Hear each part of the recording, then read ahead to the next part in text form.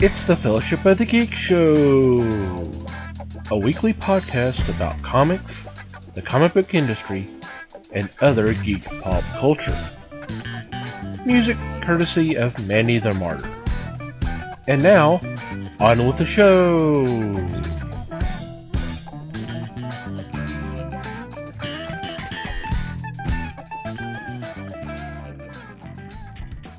Hey everybody, it's the Fellowship of the Geeks podcast. My name is Thomas Chick, and joining me for this week's episode is Mike Marlowe. Hey gang. And Les Webster. Hello all. Our traveling correspondent. There you go, that's right. How are y'all doing? Not Obviously, as good as Les Les. is Not as good as Les. Yeah, I wonder why. Mr. So Paradise. what's been going? Yeah, all he's missing is the cheeseburger. So what's been going on in your corner of the galaxy? Although we kind of know what's going on with Les, but let's start with Mikey. We need to make Les wait until last. There you go. I actually, this week has been incredibly boring. I have had to play Mr. Domestic this week. We had house guests this weekend, and then my son started his soccer league Sunday, and so I have not done anything fun for a week now. Pity me, pity me. Okay. And I believe we said we are going to make Les go last, right? I think so, yes. Okay. Well, this week I had picked up a book from Tomorrow's Publishing. It's called The MLJ Companion, The Complete History of Archie Superheroes. And it's a book that chronicles what probably not a lot of people know is that Archie Comics, although when it originally was called MLJ Publications, they had their own line of superheroes that started, I guess, back in the 40s, and this chronicles all the early days up until now. And it goes through all the different eras of when there was a time when the characters were licensed out to DC. Les probably remembers this. Back in the 90s under the Impact imprint. And then DC turned around and tried to use them again. Oh, what was it, about 2008, 2009? Around there? So. Yeah. And now they are trying to make a comeback under Archie Comics umbrella with the imprint Dark Circle, which is kind of a take of the original imprint called Red Circle. And they've come out with a series Black Hood, Hangman, and the Shield. Some of those we hadn't seen in a while. I was going to say, we might talk about those later when we get to the topic. Because... Yeah, that's true. Little tease for later on. Mm-hmm. But it's been, I hadn't really had a chance to get into it real far, but one of the things that was cool is from the get-go, there's about 20 some odd pages reprinted of Golden Age stories featuring the characters, and there was the Shield, the Fly, the Web. I'm trying to remember some of the other characters, but so it's been kind of interesting. These were characters I've seen off and on over the years, but kind of crowded out by other publishers with superheroes. You just didn't get to see them that often, so it's kind of a treat and kind of interesting to see their beginnings and up to today's world. Cool. A little bit of history going on there. Mm-hmm. That's all fun. Yeah. Too bad you didn't get a chance to look at it, Les, and I apologize. Should have let you kind of take a sneak peek because I know you really wanted to.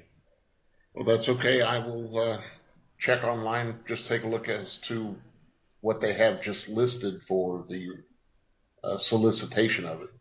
Mm-hmm. Okay. So, Les, what's been going on in your world? I got nothing.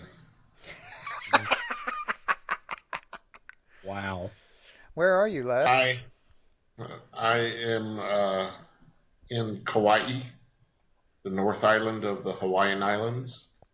Uh, it's nice here, mid 70s, sunshine, a lot of, I say a lot of rain, but rain comes and hits for 5 minutes and then it's gone type situation. And of course, with the trade winds, we don't have the heat that Dallasites would have after a rain. It's nice. I'm having fun. There were trials and tribulations to get here, but I'm not going to go into that stuff. Just to let you know that I had to redo part of my computer to be able to make sure I was able to make this broadcast. Everything's good now, though. Hopefully. We certainly will not question your dedication to the show. Nope. Oh, and on behalf of the entirety of North Texas, shut up. We're in we're in hell. It's been 100 degrees for the last 2 days. And thank you for that. Boy, does Les know how to pick a week to go on vacation or what? Yeah. That's all I'm saying. He's in the wrong line of work. He should be on the Weather Channel. Yeah, but something tells me he didn't have much control on when they were going. I think that was someone else, but That was an executive decision. yes. That was she who must be obeyed, yes. Absolutely. I know how that goes. Well, cool. Glad you were able to make it, and I'm glad you have a good time and get back here now. Suffer with the rest of us, man. Okay. Yeah, go turn on the oven in your suite in your bungalow and stick your head in it, and you'll know what we feel like. It's electric, but okay. Give it 10 minutes first, and same effect. It's all good. Alrighty. On that note, let's go ahead and get into this week's topic, which we kind of teased. This has kind of been on our list for better part of a year, I guess, since the last time there was a really big news item regarding delays in certain particular titles. And delays are a part of business. Things happen, and we know that. Whether story changes or artists may have some personal issues or maybe some other things going on. I mean, we'll never know all the stories of what goes into it. But we kind of wanted to talk a little bit about how it affects everybody.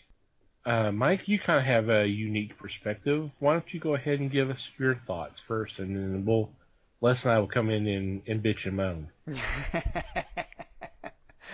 All right. Yeah, I have some experience that allows me to kind of sympathize with the business end of the bargain. I used to work in advertising, and so I mean delays. There are if you have any familiarity with the printing process at all, you can sort of see where delays can come from because there's any one of a million ways that something can get delayed. I mean, all the way from the beginning of the process, you've got obviously writers and artists who are given deadlines, but sometimes things happen in the lives of writers and artists, and things don't happen. Deadlines don't get met. And then usually the nasty part about that whole process is that if something that early, if there's a delay that early in the process, that pressure gets pushed all the way through the chain.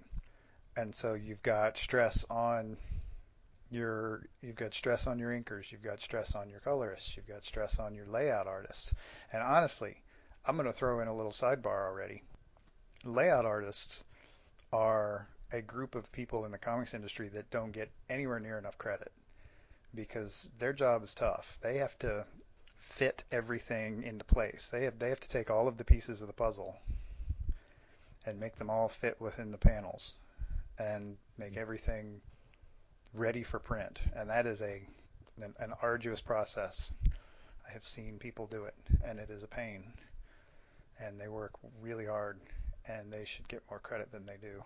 Yeah. I mean, it's great to name the writer and the artist and the inker and the penciler and the colorists and the letterers, and they all deserve their credit too. But layout artists don't get anywhere near enough credit.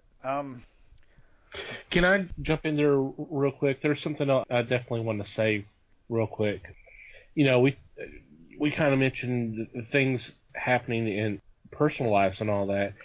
There is one, you know, something else that things change. You Hmm. know, stories. You know, they may have to change stories for whatever reason, and that could affect that can seriously affect things. Right. You can have editing Or changes. You can have, I mean, the writer can come back and change things. The artist can decide, oh no, wait, that's not good enough. I need to try it again. All the way down the line, really. yeah. Totally. So yeah, I just want to throw that out there. So so I apologize. Go Yeah, ahead. no, it's fine. This is meant to be a dialogue, remember? Hmm. But so once the layout artist gets done, then it goes into essentially what generally in the business gets referred to as pre-press. So I mean, the layout artist does a lot of that, and then somebody else usually goes through and cleans stuff up as far as they can and delivers and packages and puts together a print-ready PDF, and then it goes to the printer, and the printer does whatever playing with it they have to do the same stuff, basically.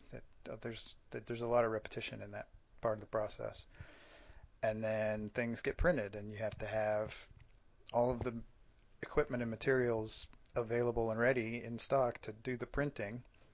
And so you've got printing presses or printers of whatever sort, and you've got paper and ink and blah blah blah blah blah blah blah, and you've got machines that staple the books together, and all the stuff you see in the old movies. You see the newspaper thing that they show in the background. They'll do the spinning headline thing, and there's the printing press in the background just running, running, running like a madman. That sort of thing. And then it goes in boxes and gets shipped. And let's be realistic. A lot of what we see in the comics industry is not printed in this country. So there are sometimes horrendous delays that are just based on international customs and shipping issues whether it's overseas or even just in Canada or Mexico.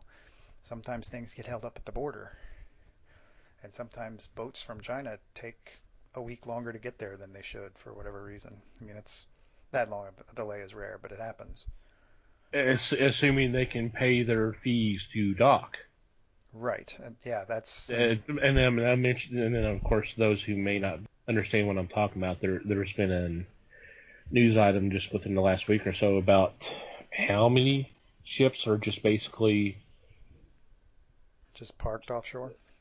parked offshore because the company doesn't have the money to pay the fees to dock and unload their shipment. And it's mainly games, but I know for part of it is the latest Hero Clicks for Teenage Mutant Ninja Turtles. Is part of it, but there's also board games, and so yeah, that's obviously a delay too. So Hmm. Oh yeah. And then so once they do get off the boat or wherever they came across, then they go to the distributor, which is a separate shipping process from the dock or it's some sort of dock, whether it's an actual on the ocean type dock or a loading dock from the international carrier. It has to then ship again to the distributor, and then it piles in a warehouse, and then they pull it out of the warehouse and they ship it to regional distribution centers, and then they have to ship stuff to the stores themselves, and then there are any number of issues, no pun intended, with just from that process, just from the point between basically the diamond regional distribution centers to the stores. I mean, that's its own level. That's a totally different level and its own level of complication. So it's, I mean, you could almost say it's amazing that anything ever gets where it's going to begin with, just because there's so many moving parts. And that's honestly, that's a cursory over. That's me glancing over it here. There's. I'm sure I missed steps in the process. I'm not an expert. Honestly, I was an editor in the advertising industry. I didn't work closely with any printers or anything like that. I I wasn't on that end of it. I was on the front end, working with the graphic artists, the people who do the layouts and put things together. That was the point of it I was at.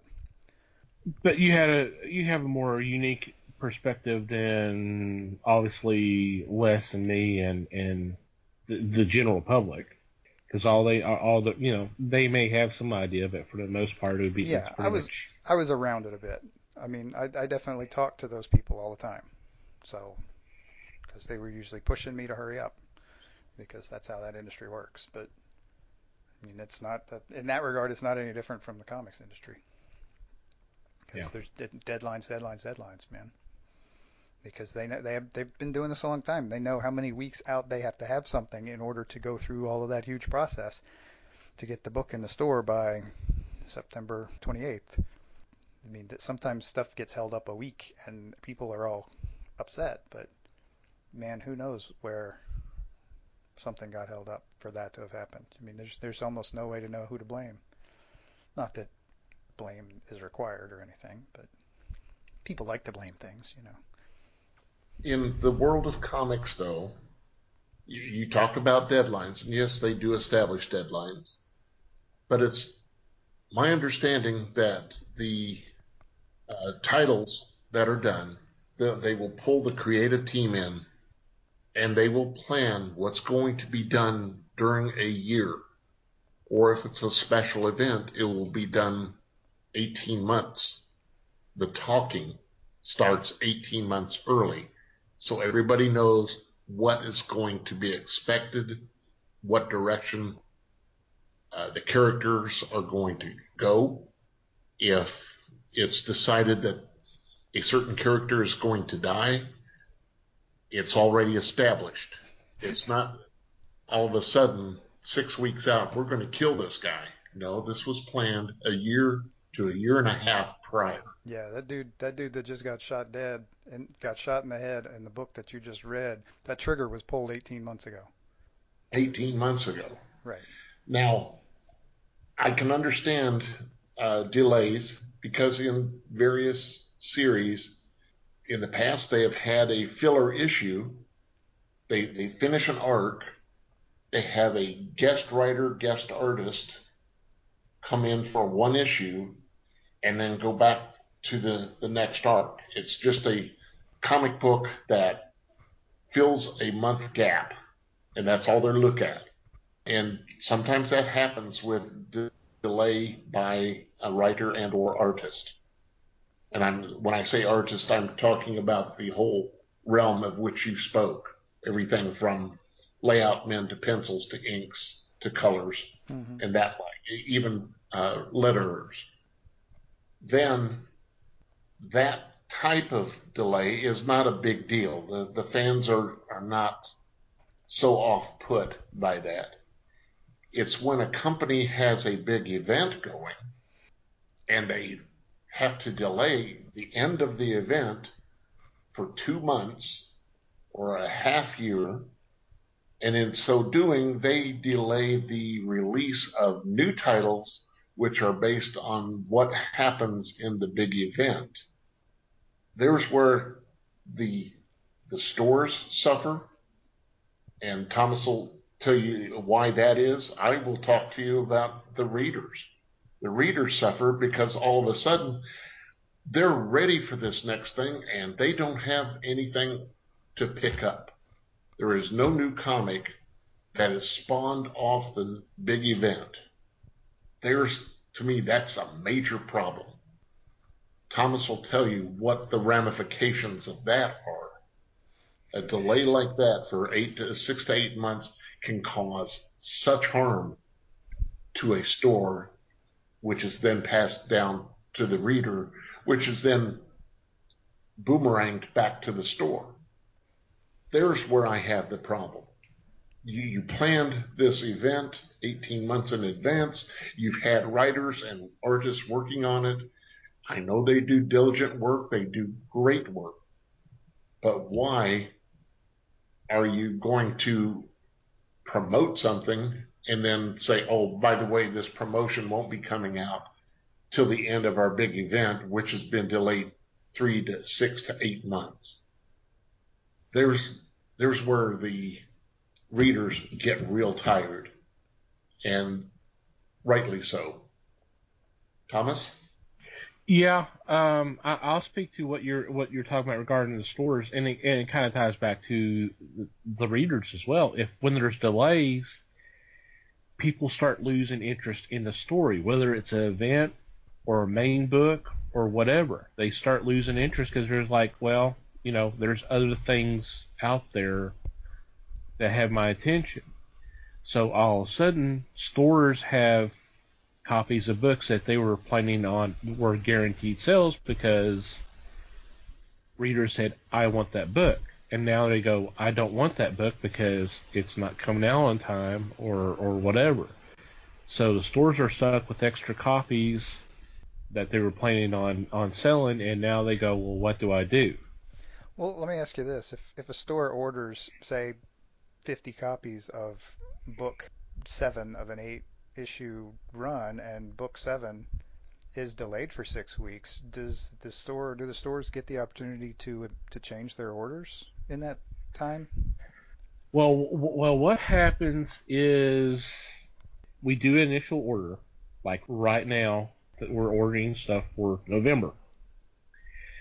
Now, 2 months from now, there will be what they call a FOC, which is a final order cutoff, where we can go back and we can look at our numbers and we can adjust them, either add more copies or less more copies, but that's going to be a month out.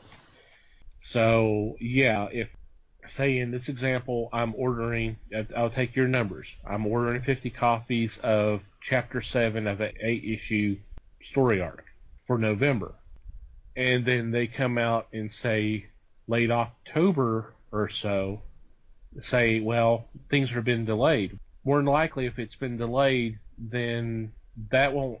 If I'm trying to remember, if it's been delayed, say to January or so, I don't believe we would have to do our final order numbers then. But still, I mean, we can still make adjustments. But if there are some people at the last minute or after that time that we cut off our numbers, come in and go, well, this is taking too long, I've lost interest, and just take that off my list. Yeah, then we're stuck with those. Right. So it is possible that these delays can happen in a way that screws with that FOC. Yeah, but I think when it's delayed out, if it's mentioned in time, then yes, there is a chance for retailers to be able to adjust if the readers come to us and say, you know what, never mind, thank you anyway.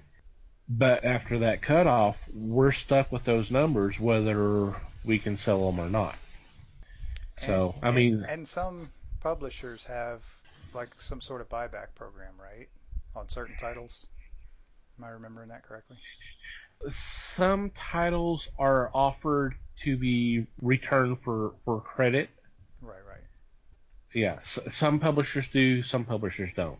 Right, and I'm sure the publishers that don't do it on every title also. So no, it's certain titles, but there's one publisher that I can think of that I don't remember ever seeing a title as a return. Now I could be mistaken, but you haven't seen it. I don't. Doesn't mean it doesn't happen, but you haven't seen it. I'm not saying it never. I'm not saying it never happens. I just don't recall ever seeing it. Now, if I may, the idea of ordering 50 copies of issue number 7 of an 8-issue series is great.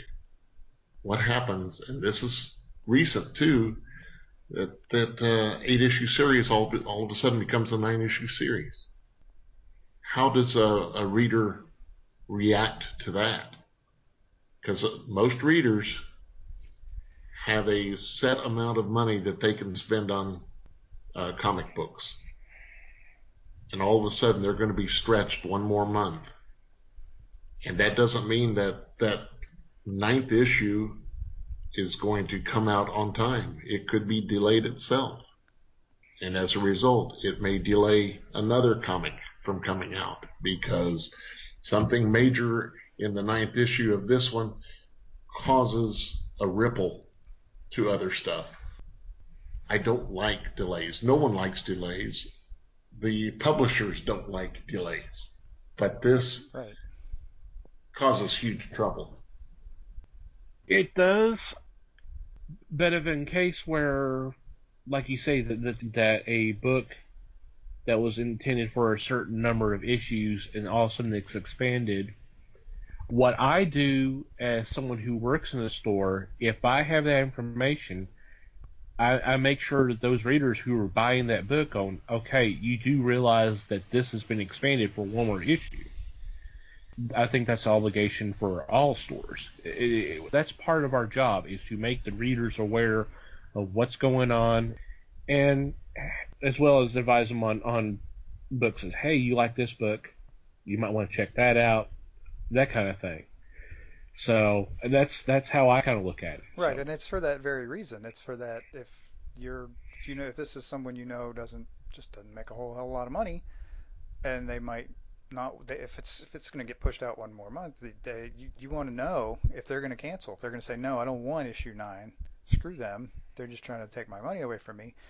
That way, I mean, you're letting them know, and you're letting them be a part of their own buying process. And on top of that, right, you're also thinking about your own buying process, because you need to know that you can drop one more issue off of your purchase for that issue. right. So you're Um, helping. It's helping both ways. So it's definitely right. the way to go. It's definitely the way to do it. True, but here's me going back as a reader in this case. If I'm walking in and I'm buying said issue number 7, and then Mr. Retailer says, "Oh, by the way, I don't know if you know, but this has been extended to 9 issues." Well, I'm already 7 issues in. I mean, yeah, there may be issues with funds, but if I'm this far, it's only 2 more books, hopefully. Now, yeah, now if there's delays like we're talking about, where there's a couple month delay or something like that, then yeah, I may. Yeah, That, you don't want to get surprised by it when it shows up. yeah, That could be worse than knowing about it and figuring out a way to budget for the extra $5 or whatever, which does matter to some people, you know. yeah, But yeah, and as Les said, it can also affect whether they're going to start this next series that's going to go. That was scheduled to start in January, but now this issue 9 of this 8-issue arc is going to show up in January, and I mean, in my efforts to budget that $5, I may decide I need to drop the issue 1 of the new arc. So, I mean, that's the kind of thing that both parties need to yeah, know. exactly. Part of the decision process there.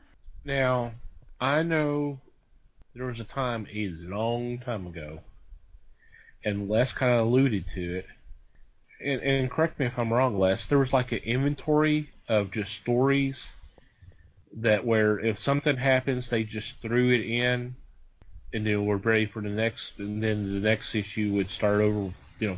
Be that whatever that story was supposed to be in that issue. Like a filler type story? Yeah, it's just a fill in. It's just a fill in issue. But back in those days, we didn't have the story arcs that we have now. We didn't have a story arc that back in those days there was not a 5 or 6 issue story arc. There's a lot more just one and done. It's just more one and done, maybe 2 issues at the most. Two, if it was even more than 2, it was probably a mini series. That's the thing that kind of throws me off. I mean, some of this can't be fixed because things happen. Right. It's just a complicated process. Yeah. Some creators are not as fast as others.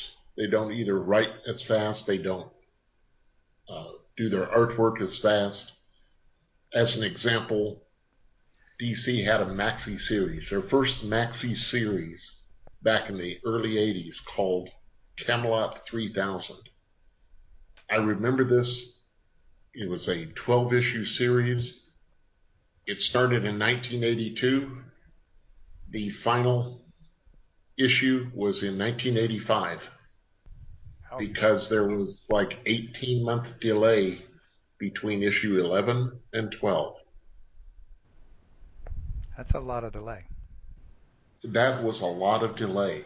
I stayed with it because I was already in for 11 issues. They had already had their penultimate come out. It's time to finalize this and see how it turns out. But 18 months was massive. And every couple of months, I was checking with the comic shop owner and asked if there was any word about Camelot 3000. When it finished, she was excited because she knew that I wasn't going to ask the stupid question again and again. Yes, Les will shut up. Woohoo! So twice today I've been told to shut up. Thank you. No, I didn't tell you to shut up. I just said she would say Les would shut up. I know what to say. But I understand the creative process is rigorous. It is time-consuming and probably mind-numbing. But as a consumer, it just doesn't sit well. I'm with Thomas. I'm with Mike. Delays happen. But you've got to put something into place that's going to hopefully keep everything on track. That's kind of what you are, Mike, as an editor. Try to lean on the people to get their stuff moving along because they do have a deadline. Right, and that's a lot of what they do is they ride herd on the creatives and do their best to push them to get their stuff in by the deadlines. Yes. And then once all of that stuff happens, because there's several deadlines at that stage, and it moves on into the printing process, there's somebody else who's supposed to ride herd on it and get the stuff to the point where it needs to be by the deadline there, and then somebody else picks it up when it comes to transportation, and then somebody else picks it up when it comes to distribution, and then the stores themselves. So yeah, there's somebody whose job it is pretty much at every step along the way. But again, you put that many human hands on anything, and something is bound to go wrong at some point, you know. True. Let me ask you this, and I'm going to use the example that's kind of near and dear to us. A couple of years ago, it was announced by Dark Horse a Conan versus Groot miniseries. It's coming out. Then there was nothing for the longest time. But when it finally came out, all 4 issues came out, and I've never really heard official explanation. I assume there was delays. I seem to recall that went on so long that a lot of people decided that it was a hoax. Yeah. I remember getting to the point where I was just like, yeah, whatever. It's never going to happen. But then all of a sudden there it is. All of a sudden there it is, but it came out on time. And it's a riot. Yeah, it was. Just saying. And I'm kind of, this is kind of the way my mind's working, unfortunately, right now. I'm just wondering if they should the thinking be having some of the books in the can before they announce. I mean, that's not going to solve all the problems because there still could be something happen down the road. But if you have 2 or 3 in the can where you know those can go off and those are going to be fine, and we can, instead of announce, because we've mentioned how the process is, because I mean it takes time to write the script. It takes time to lay out and pencil and ink and all that. It takes time. But maybe scheduling more time to where there are some that are completed. Y'all see where I'm kind of going here? Well, the trick here is that there's a couple of different answers, I think. The first and most obvious which is honestly probably the single biggest trigger for us using this topic this week in the first place, which is Civil War II. That's something, I mean, with the big two, you've got very rigorous schedules for everything because they're hell bent on putting out a book a month on all of their big titles. And so they're planning crap 12, 18, maybe even 24 months in advance, and they're working on shit for months beforehand. And yeah, they're by the time something even gets to the point where they're starting to plug it, they've probably got some in the can already, just because they know better, because they know how long the printing process takes, and they know where their stuff's coming from, and they know how all of those distribution chains work. They also know their creators and how long it's going to take them to get stuff underway. Right, and sometimes they have to learn that by trial and error. Sometimes they'll hire a creator to do something who is fairly new, and so they don't necessarily have that working relationship. So they don't necessarily know that they're really slow on the back end. But the next time, I mean, there will be delays on this one, but next time they'll know. They'll either not work with that person, or they'll work with them further out and make sure they're getting their stuff in the can a few months ahead of time. So, I mean, they've got people who kind of know how to do this job, but sometimes that you can still slip things past an expert. Right. On something more like a creator-owned type book, you're going to have a whole different set of circumstances because you're only looking at a 4 to 6 issue run sometimes anyway, or even if it's longer, even if it's an ongoing, you're looking at 4 to 6 issue arcs, and so they're bundling those together, and those folks the creators have a little more control over that process, and so they can choose to take a couple of months off between arcs and start working. The writers start writing. As soon as they get issue 6 of that first arc out, they start working on issue 1. They start writing and working with the artist on issue 1 of the second arc because, I mean, they have a better idea. They've been working with themselves for a lot longer than any of these editors have, so they have a better idea of their own limitations or stuff that goes on in their lives or whatever, or other projects they're working on that can interfere. So it becomes a little bit of a different animal, but right. I mean, generally, I think Image handles that pretty well, and so do most of the others. Well, since you went ahead and mentioned, this is basically was brought up because of the recent news regarding Civil War II. Yeah, there was announced a delay due to the artist whose name skips my mind right now, having a birth in a family, and congratulations to him. Absolutely. Yeah, that's totally understandable. I get that. The problem is the delay of this big event and what we assume will be other brand new books that will spin off of this event it's happening a year after they've had the same situation with Secret Wars. There was a delay at the ending of that, and that delayed some of the tie-ins to that event. It delayed some of the new books spinning off of that. So this is 2 years in a row we've had this situation, and yeah, things happen, but this just seems like it's kind of make you question things and go, what is going on here? Right, and it's going to make them think real hard about it too, because this is going to hit Marvel's bottom line.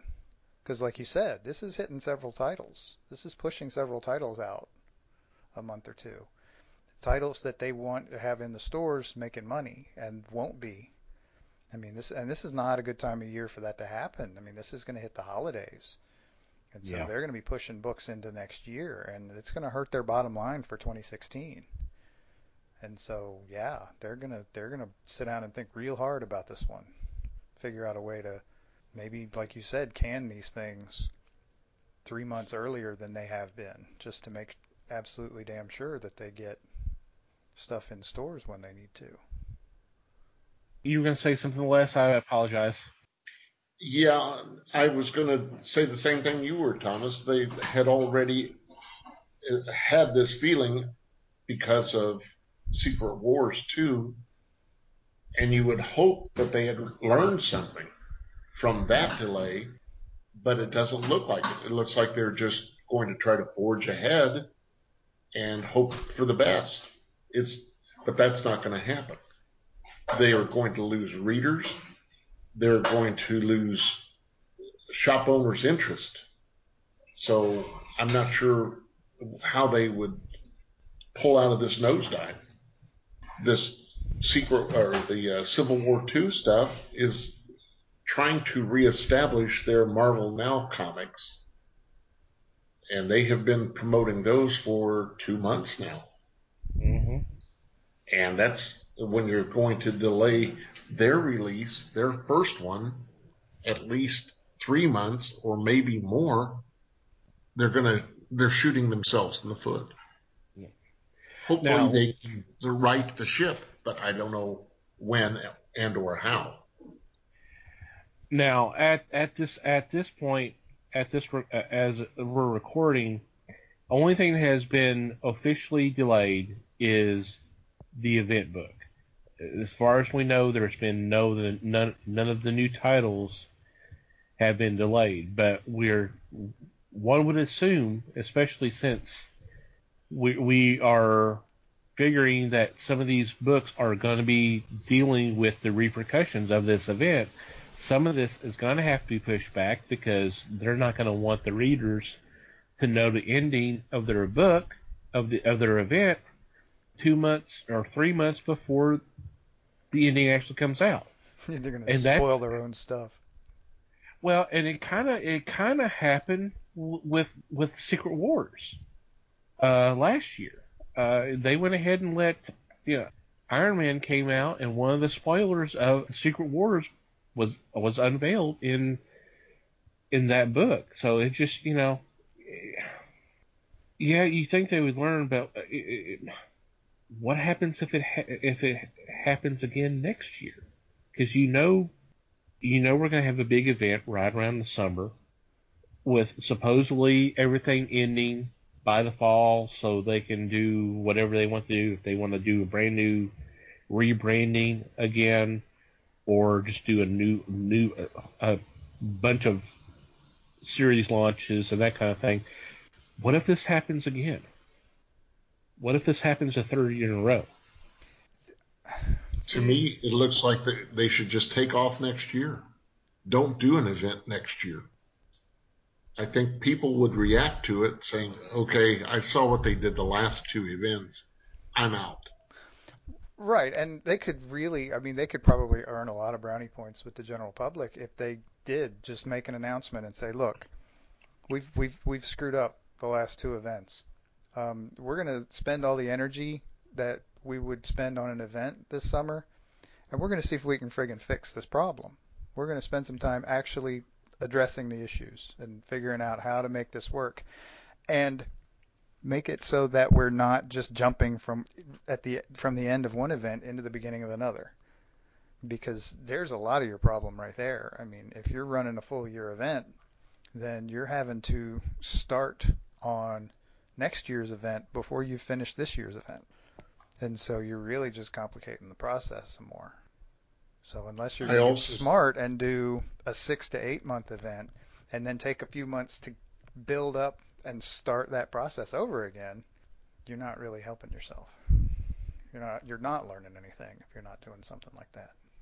And for the record, we're not trying to slam the publisher. I mean, these things happen, but I mean it's just a discussion of why this happens, what can be done about it, and just frustration on all sides. Right. I mean, they're frustrated too. Yeah, we just haven't had a ranty episode in a while, so we just decided to pull this out. Yeah. I mean, they got to be upset that this is going on too. They don't want this to happen. So, were you going to say something less? I think I interrupted you there. No, I'm okay, thanks. Oh, okay. He's used to us interrupting him at this point, I think. We do it all the time. Sometimes I feel it's bad about it. It's another form It's another form of telling me to shut up. I'm wondering why publishers got away. Obviously, it's going to be DC and Marvel, but their events were done in annuals. Do you remember doing an annual and you buy 4 annuals and you get a story and it all combines? Yet now it's let's make sure that we hit every title we have out there and make it part of the story. Marvel did that with Secret Wars 1. There was a 8-issue main story? Oh, you're thinking about Secret Wars 2. No, Secret Wars, when it first came out. It was like 8 issues, correct? Well, the original Secret Wars was 12, and what happened was at the end of the main books, the regular individual issues, they disappeared. And then the next issue they came back and the books kept on going. But to find out what happened between those 2 issues, you had to read the Secret Wars. So it really didn't, there really wasn't too much of a tie-in. It was a crossover, but it wasn't necessarily a single continuous story all the way through each of those crossover books. Yeah. Now with Secret Wars 2, that's where they had here, all of a sudden there's one issue where, hey, Spider-Man has to deal with Beyond. I mean, it just right in the middle of whatever story they're doing, all of a sudden he's got to deal with that, deal with this creature, and that's kind of what's been going on ever since. Right, because they can make more money that way. Yeah. They make it mandatory to go buy those crossover issues. But with the original Secret Wars, the main titles would have Secret War tie-in up at the corner. And you would buy and we've discussed this before, you would buy that Secret War tie-in. There would be one panel in that comic book having to do with the Secret War, and you're going, why did you want me to buy this? You've explained one little item that I've already seen in the Secret War 12-issue series. Yet you got to make sure that I get this issue. That's why I'm going back to why did we get away from doing annuals to tell our story, and everything is good. As a result, from Secret Wars 2, they restarted, they rebooted, they gave a new #1 to Unbeatable Squirrel Girl, who had gone for less than a year. Yeah. Before we brought her back as a #1 for no apparent reason. It wasn't just her. There was a couple of them. And, but that one to me just stood out. Squirrel Girl. It happened with Spider-Gwen too. There was 2 #1s within a calendar year. They're just and they were they were not miniseries. They were ongoing series.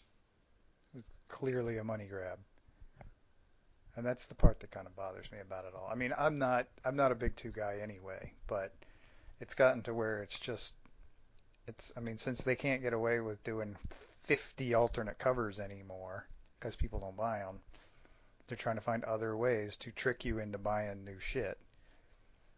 And I'd rather be sold a good story than be tricked into buying just whatever you feel like putting out. And this is pretty much why I don't bother with the big 2 that much anymore. It does get frustrating. We've already said that everybody gets frustrated. Yeah. Mm-hmm. Now, granted, they're not putting out as many titles and all that, but it seems like ever since they come back, Valiant's been able to do it. Has been able to do an event, whether it's 4001, the Valiant, Armor Hunters, whatever, and there may be some a little tie into the main books, but not much. It's the main book, and then maybe one shots that are tie-ins, and they seem to be able. Well, I mean, it's almost as if they're going back to that annual format. Yeah, I mean, technically they're doing it as like a 4 or 5 issue arc for the main story for that, but yeah, I mean, they're not doing the forced crossover with all of their titles. They're not making right, you buy Eternal Warrior 7 this right, month just to know where the hell the story's going. right, They're not making you buy XO Manowar next month just to know where the story's going. right. Because the story Well, and is then in the 5 issue thing right there. yeah, either the main thing or whatever miniseries or tie-in or one-shot tie-ins. Mm-hmm. If you're reading, like you said, Eternal Warrior, you're not interested in reading 4001 since that's the most recent event. It doesn't affect the book. Now there may be a 4001 The Eternal Warrior one-shot, Mm-hmm. and you want to get that, then hey, you're fine. Or if you're just wanting to get the 4001, like you said, but you're not wanting to get any of the particular one issue out of a middle of a ongoing series, so just so you can keep up with the event, yeah. So yeah, Right, and I mean, and to do it like a one shot like that is really handy because it might spark somebody's interest into saying, hey, I mean, I've only been following Ray all this time, but this Eternal Warrior guy who's in this one shot with this thing for the 4001 event, he's kind of cool. Maybe I'll check out his regular book. And that's what you want to do when you're yeah. trying to sell the books. You want to throw in enough crossovers to pique people's interest and Generate it, not just to yeah, force them to buy more shit, you know? right. Generate interest in those characters and go, Right. hey, this might be someone I kind of dig this guy Right. or This this guy's girl, kind of or hey, cool. I hadn't really noticed his book before, but he's pretty cool. Let's check him out.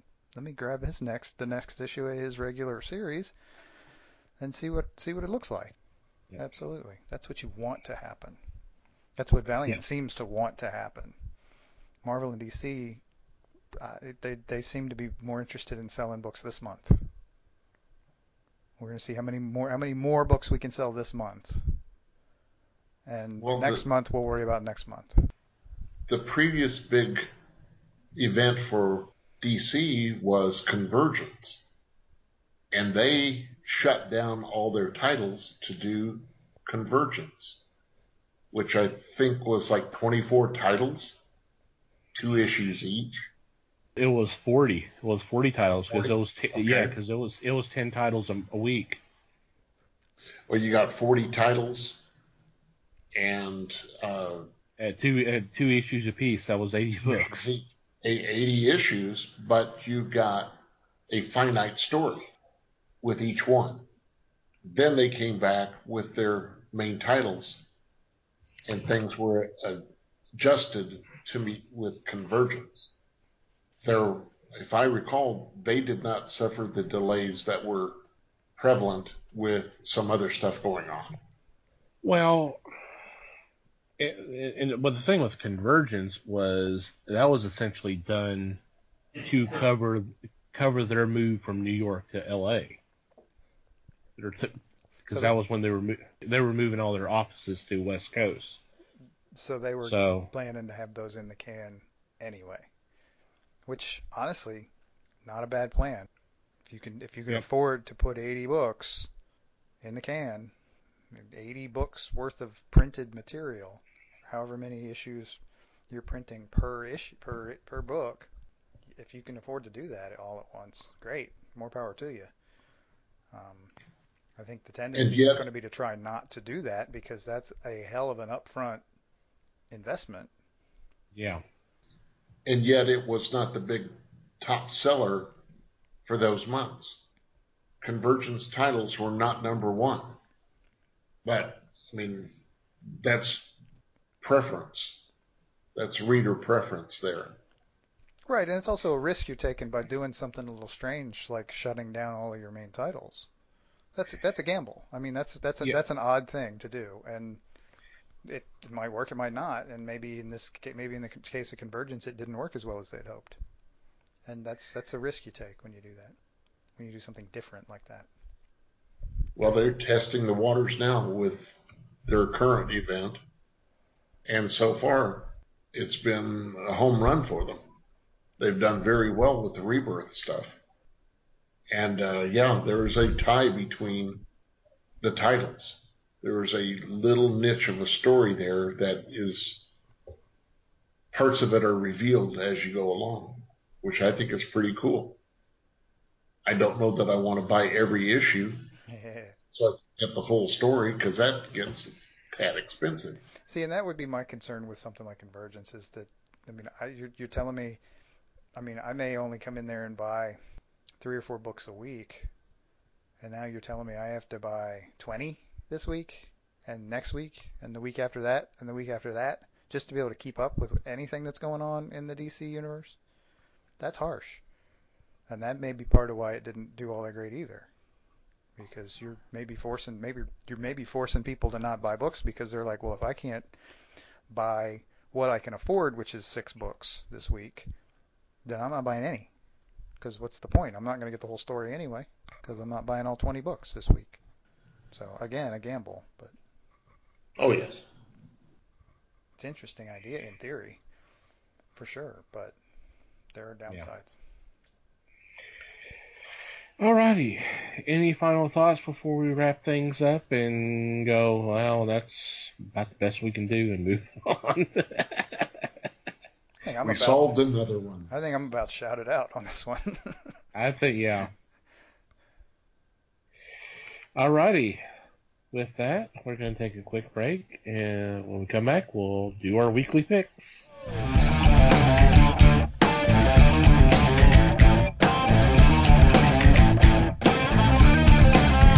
And we're back, and it's time for our weekly picks, and leading off is Les.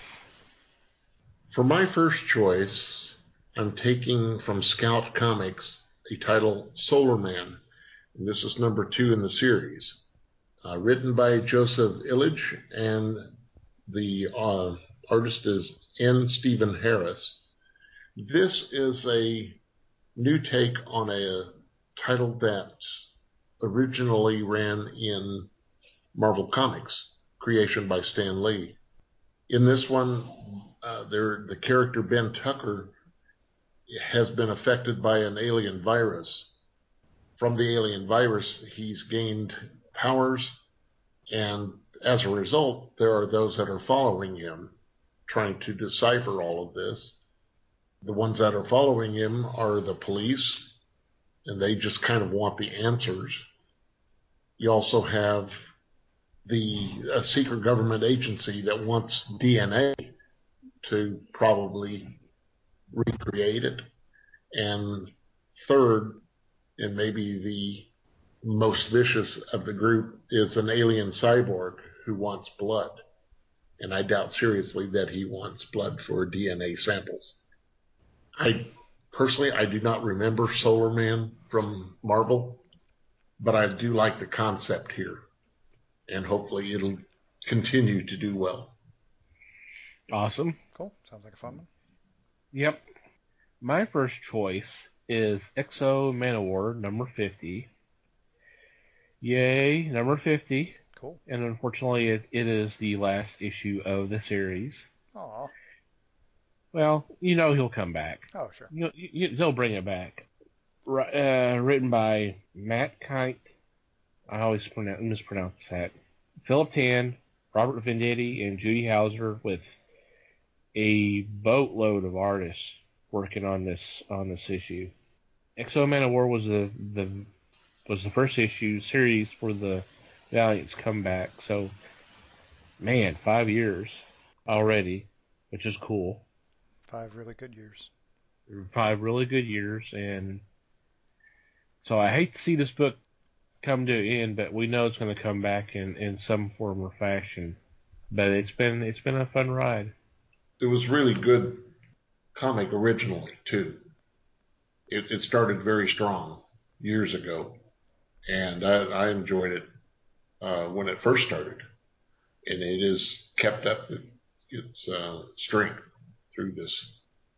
Yeah, at some point I need to break down and read the original material. I know they've come back and collected it in omnibus form and in a couple other collections, if I'm not mistaken. Oh, that's cool.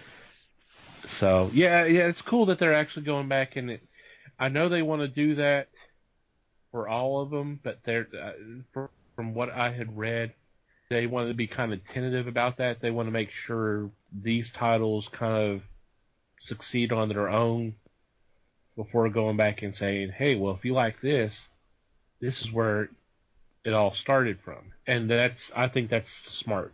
That's the smart play. Yeah, I totally. think that's a real smart thing to do. So I know they've done that with the Quantum and Woody, the original material, because I've got that omnibus, and man, that's a trip. So Yeah, Quantum and Woody's fun. yeah, I'm gonna have to break down and get the Exo Manowar and some of the other stuff that they've put out. So cool, Mikey. Alrighty. My first pick, I've got a Dark Horse book. I'm going with Cryptocracy. This #4 is coming out this week. Written by Van Jensen and art by Pete Woods. This is actually a really difficult book to describe. There is a lot of really wild stuff going on in this book. Put simply, it's kind of an apocalyptic story, but it's not the world we're used to. If you can imagine a lot of the really common conspiracy theory type stuff and just sort of swirled all into this quasi-Masonic mess of a world, that's pretty much what this is. I mean, and that doesn't do it any kind of justice at all. But basically, the world is run from the shadows by a group of 9 families, and they've had this prophecy for a long time of how basically they're going to be destroyed and the world's going to end, and that process starts at the end of issue 1. And so it's getting really interesting. And like I said, if you know anything about like some of the really wild common conspiracy things, there's some really cool tie-ins here that makes this really interesting to read. And I mean, not to say it's not interesting anyway, but there's a lot of fun stuff here. And the premise there is believable. 9 families that control so much. I think that's a great premise right there. Right, which has its tie-ins to Illuminati conspiracies, basically. It's where a lot of it's Van Jensen too. And it's Van Jensen. Woohoo! Alrighty, Les. I'm coming back with Dirk Gently, The Salmon of Doubt, #1, from IDW. This one is written by, let's see if I can get this correct now, Arvind Ethan David, and art by Ilias Kiriais. I hope I got that right. If you've been following the Dirk Gently books, they're fun. They're just that. Based on the Douglas Adams character, he is a holistic detective, and in this series, this is the 3rd series that they've done, Gently is plagued by nightmares of his childhood, which he didn't have. He goes to talk to a former tutor at Cambridge who happens to be a time traveler also. This character is Professor Reg Chronotis. And from Chronotis, he discovers that Dirk can have more than one past. So it's going to be one of Mike's big problems, time travel, but it's going to be handled with a lot of humor too. But it balances out by being a Douglas Adams creation, so it's all good. Yeah, and they promote that there will be Adams characters as well as some of those that will be revealed in the new TV series from BBC. So I'm hoping that this will do well too. Cool. I'm going to continue the IDW train with Star Trek Waypoint. It's a new bi-monthly anthology book. And for the first issue, it's the writers are Donny Cates and Sandra Lands. And Sandra is also one of the artists, along with Mac Chater. This, at least in the original, in this first issue, they are covering the classic Star Trek, classic series, and then a story from the Next Generation, which we haven't really had. I can't remember the last time there's been a Next Generation comic. It's been a while. The last thing I can think of was a crossover with Doctor Who, and that's been years. So, yeah, that'd be cool to read these, see some of these characters again, and of course it's going to be the original. It's original Trek, so it'll be drawn by look a little bit more like Shatner and them, which I don't have a problem with new Trek. I think I've been on record with that with my reviews. Mike Johnson's been doing an awesome job with the other series, but it'll be cool to see classic Trek, and this looks like it might be a pretty fun series, especially if it's going to be an anthology, and maybe they can expand it out to also include the other shows, which they probably will. Switch them out a little bit. I would recommend that. Yep. Mikey. I think that's a lovely idea. All right, so given all the crap I've given the big two, like ever, I'm going to shock the world and pick a Marvel book. But it's okay because it's Star Wars. So Star Wars number 23 is coming out. The main title, written by Jason Aaron and drawn by Jorge Molina. We are neck deep in an arc here, and the Rebels have done something absolutely insane. They have stolen a Star Destroyer. This is, if you're not familiar, this is all set like pretty close post New Hope. Yeah. So it's in the time between New Hope and Empire. So Luke's still not a Jedi, and Han and Leia are still flirting, but not really a thing. This issue looks like it's going to maybe develop a little bit of the Han and Leia relationship. We will see. It will be a lot of fun, and maybe also we'll find out what exactly in the hell they plan on doing with the stolen Star Destroyer. They clearly have a plan, but it's not entirely clear who's running the show. So definitely worth checking out. So it wasn't really well thought out. I said, well, now we got this. What are we going to do? I thought you were wanting to do something. No, I think they have a plan. They just haven't told us yet, sort of thing, And they haven't really decided who's driving. It was a need-to-know basis, and we don't need to know right now. The audience didn't need to know yet. Okay. That's all right. And we're not supposed to confuse this with Joyride, right? I'm going to leave the jury out on that one. Maybe we are supposed to confuse this with Joyride. We'll see. We will have to see. It takes a few more crew to run a Star Destroyer than it does the sweet little ship that they have in Joyride. But we'll see how that goes.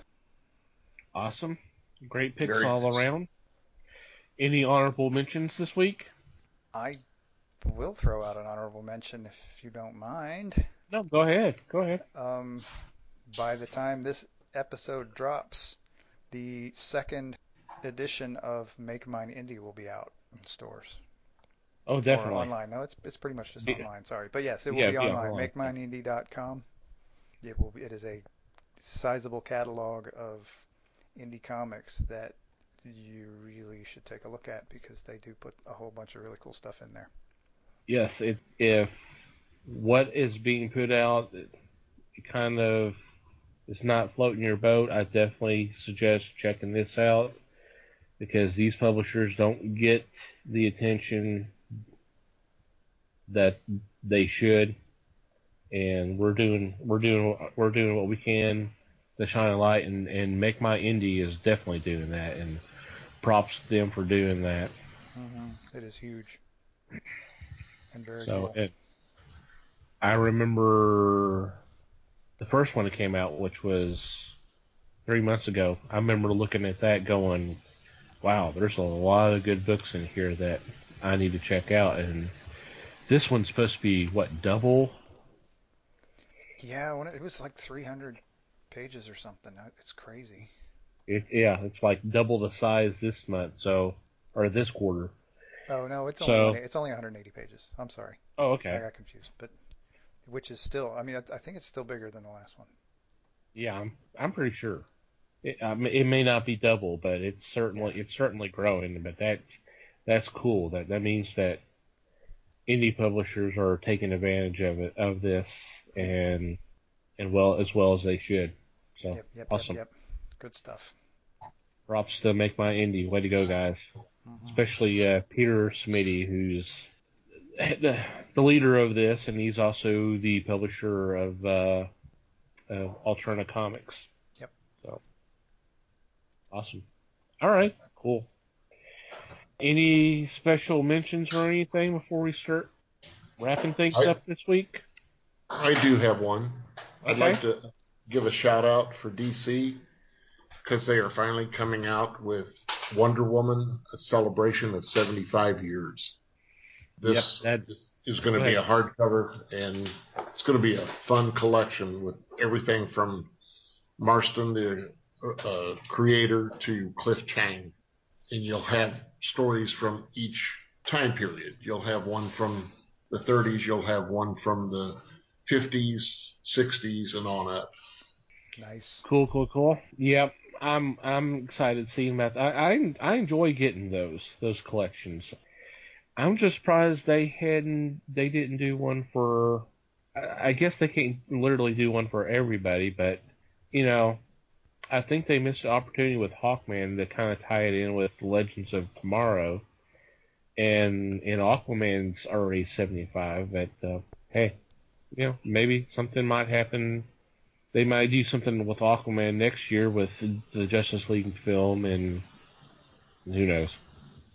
Yeah. But cool. Yep, I'm excited to see that as well. So, anything else, Mikey? You got anything? Nope. Think we're ready to roll here. Alrighty. First, well, let's go ahead and do our shout outs. First off to Manny the Murder for the awesome music for our podcast. Thank you guys for being so cool and being so gracious to sample your music. You guys rock. Please go check out their Facebook page. A link will be in our show notes, and you can always go to our website, www.thefellowshipofthegeeks.net. Go to our podcast page, and there is a link there. And we also need to tip our hat to Potter and Family, hashtag Potter and Family, the network, the Twitter network of podcasts. Thank you guys for always retweeting and liking and sharing our links and spreading the words of the fellowship. Especially Jake and Tom. They they seem to really like us. Hmm. Thank you guys. You're awesome. But seriously, guys, y'all really need to go out there and check out. Just go to Twitter and do a search hashtag Potter and Family, and there's a podcast for anything and everything. And I'm sure you will find something that would be awesome. Definitely check it out. There's a lot of good people out there doing some pretty cool shows. Finally, shout out to you, dear listener. Thank you for the downloads. Thank you for listening to our podcast. It's much appreciated. Please spread the word of the fellowship. Tell a friend, tell two friends, or tell a friend and ask them to tell their friend and their friends, and so on and so forth. Please. Also, if you have any questions, comments, suggestions, we're always open. You can always go to our website, as I mentioned earlier, is www.thefellowshipofthegeeks.net. You can go to our About Us or Contact Us page, and there's a form there you can fill out, or you can send us a message via email at thefellowshipofthegeeks.net. or you can contact us through social media. We are on Facebook, the Fellowship of Geeks, and as I previously mentioned, we are on Twitter, at Fellowship Geeks. Mikey has his own personal Twitter account, at Mikey Geek, and I have one as well, at TomTCGeek. Yeah, holler at us and let us know if you've got any stories about delayed books that really ticked you off, or if you're a creator, if you have had delayed books that weren't your fault, or whatever, something. Holler at us. Yeah, Tell us about it. Tell us a story. Tell us a story. We like stories. All right. Anything else before we wrap things up? Just if you get a chance, whatever your podcast device of choice is, maybe if you're on iTunes or Stitcher or Google Play, one of those, we're on all of those. If you get a chance, slap a rating on us. Maybe if you get a little bit more spare time to spend, maybe throw in a review and see. Just to let everybody know what you think. Let everybody know you love us. That's what we would prefer. But if you'd rather be honest, that's fine too. Yes, we would appreciate that greatly. Thank you. I completely forgot about that, man. Anything else? Or are we good? I think we're good. Thanks, everybody. Thanks much. Thank you, everybody, for listening. It's much appreciated. We love you guys. Until next time, you take care, read more comics, and support your local stores. We thank you for listening to the show. Comments, suggestions, and questions can be sent to email@thefellowshipofthegeeks.net. You can follow us on Facebook at The Fellowship of the Geeks and on Twitter at Fellowship Geeks. Until next time,